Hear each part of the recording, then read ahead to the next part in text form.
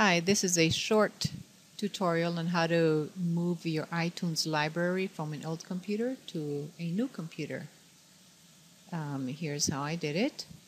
I used the network, the wireless network in our home to just drag and drop the files from my laptop into where I wanted them to go, which was under the music folder under iTunes and under iTunes Media.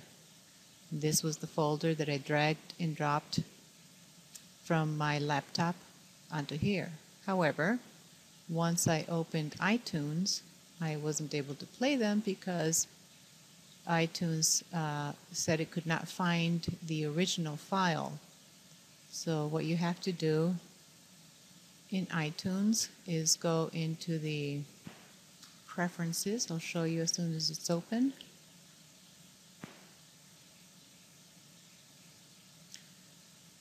Okay, you're going to go to Edit menu and find Preferences.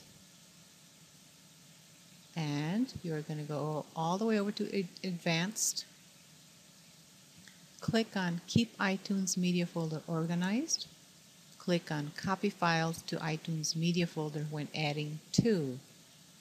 Then make sure that you have the folder as you want it, exactly where you want it. So this is the folder that I dragged my old computer files into. If it's a new folder, make sure to change that. Go and tell the computer, iTunes, which folder it's under.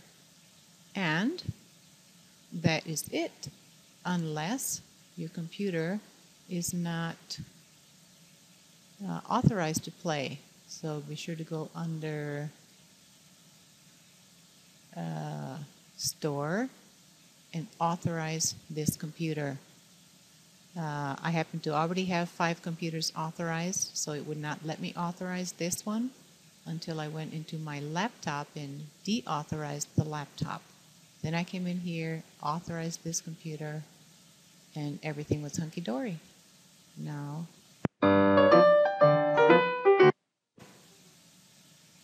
thank you.